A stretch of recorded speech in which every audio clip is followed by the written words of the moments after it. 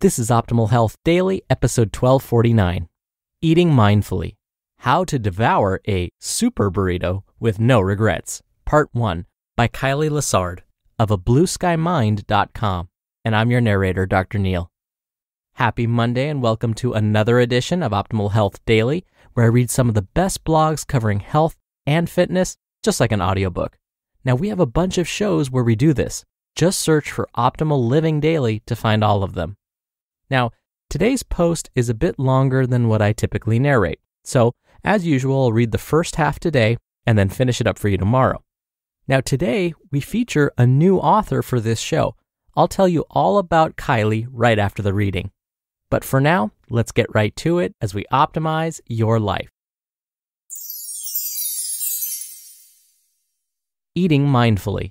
How to Devour a Super Burrito with No Regrets. Part 1 by Kylee Lessard of ablueskymind.com. White flour used to scare me, like strike fear into my heart. The idea of blissfully ripping into a white flour tortilla-wrapped burrito with all the fixings would have given me hives, because white flour was on my bad food list. Even whole wheat flour was on the list. I used to be so against starchy carbs, meaning all the carbs that fall outside of fruits and vegetables, that I made it the focus of a presentation in my college debate class. My contention was that starchy carbs have no place in a healthy diet, and that they drive the world's obesity problem. I got a bad grade because there isn't enough evidence to support my claim. I think I was so convinced of their inherent evil because I struggled so much with them. They tempted me all the time in the form of pasta, crackers, bread, rice, cookies, cake, oatmeal, etc. The devil knew many forms with which he could easily get to my waistline. But none of this is shocking information to anyone. Carbs are incredible. They're so delicious that they actually cause a notable amount of serotonin, a good-feeling hormone, to fire in the brain when consumed. The issue was not the delicious carbs, because plenty of people both enjoy them and in moderation too. The issue was my demonization of the carbs and consequential extremism with them. I struggled with this love-hate relationship for years, most of high school and all of college, before realizing that my willpower was simply not working. As much as I thought starches would kill me by a slow death of chub, I still wanted them every single day. The solution finally materialized when I began eating mindfully. What is mindful eating? I've already written at length about what is mindful eating and how various folks define it, myself included. But it's an idea worth iterating again and again because it's one that's so easy to forget. Mindful eating is specifically putting away your phone so that you can focus on what's in front of you. It's taking 10 minutes to eat the lunch you just picked up at a table, not at your desk. It's admiring the colors of your meal, the smells and textures and various nutrients contained within the various parts and pieces. It's savoring each bite by indulging your senses in the experience. Unfortunately, I see so little of this in the modern work world. I have the pleasure of eating both breakfast and lunch at my office, so I see a lot of folks taking part in something that is definitely not mindful eating. Grabbing whatever looks tasty for their meal, rushing back to their desk to eat in between emails, or while reading an article, barely noticing what they're eating and kind of forgetting it even happened once it's done. In a culture so obsessed with food, it's kind of strange how we barely pay attention to what we put in our mouths sometimes. Practical strategies for eating mindfully. I actively seek to rebel against desk lunch culture. To me, nothing is less mindful or experiential than shoveling food into your mouth while shoveling digital content into your brain. Remember, you can't be mindful of anything if your mind is occupied by something else, like Instagram, the New York Times, your email, and so on. Here are some of the steps you can take to help make sure your consumption habits are as mindful as possible. Step 1. Eat with the right mentality. Ask yourself, am I feeling physical cues of hunger? Or is it possible that I'm either bored or upset or even just thirsty? Sometimes you're not actually hungry. and you're in a social situation where you feel pressure to indulge in the eating around you. Simply taking note of that pressure can be powerful enough to curb your desire to indulge outside of actual hunger. But sometimes you'll use that awareness to make a conscious decision to indulge anyway and feel fine about that. Step 2. Ask what your body needs to feel nourished in this moment. Sometimes the body will be craving veggies, other times protein, and sometimes it will even crave a sweet something or other.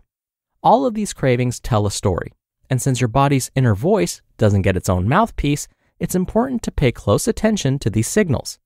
It's important to note that cravings can be triggered by things like insufficient sleep, poor hydration, not enough fiber or protein, or contextual associations. If you feel yourself hankering for chocolate chip cookies or greasy potato chips, try to assess whether it might be a response to something else going on with your body, rather than a true desire for comfort food. Step 3. Hear that on tomorrow's episode. You just listened to part 1 of the post titled, Eating Mindfully, How to Devour a Super Burrito with No Regrets by Kylee Lessard of ablueskymind.com. And thank you to HelloFresh. I used to think that eating better meant making fresh food from scratch every single meal, every single day, until I figured out a way to eat healthy without spending hours in the kitchen. The answer was HelloFresh. Whether it's your New Year's resolution to eat better, cook more, or simply save money, HelloFresh is your one-box solution to all your New Year's resolutions. HelloFresh has one of the most diverse menus I've ever seen, ranging from low-calorie, vegetarian, pescatarian options, and more. I had heard so much about the home-style chicken and biscuit pot pie, but thought everyone was exaggerating about how good it was until I actually tried it, and it melted in my mouth. It was the ultimate comfort food. Now you can also receive affordable chef-created meals that require little prep time and saves you time on those busy weeknights. Go to hellofresh.com/OHD10 and use code OHD10 for 10 free meals, including free shipping. That's hellofresh.com/OHD10 and use code OHD10 for 10 free meals, including free shipping. Now, really quickly about today's author. Kylee is the founder of A Blue Sky Mind, and the mission is to educate the world about positive psychology, what it is, why it's helpful, and how to practice it in a realistic and sustainable way. She has a lot of wonderful content. Come by ablueskymind.com to check it out. And again, a big thank you to Kylee for letting us share her work. And now for my commentary. The second step Kylee presented was something I would often use when counseling patients that wanted to lose weight. I'll share with you just one example of this. I once had a patient that was enrolled in one of my weight management classes, and one day he shared a realization he recently had about his own eating habits. He realized that whenever he walked through his front door after work, he immediately went straight to his refrigerator. He didn't even think about it. It was just something he did on a subconscious level. He would come home, walk straight to the fridge, and grab something to eat. Now, you might be asking yourself, well, maybe he didn't eat all day. He's so hungry when he gets home, his body is naturally telling him to go find something to eat. Well, your thought process is sound, but he admitted that he wasn't actually hungry when he got home, but he would still go straight to the fridge anyway.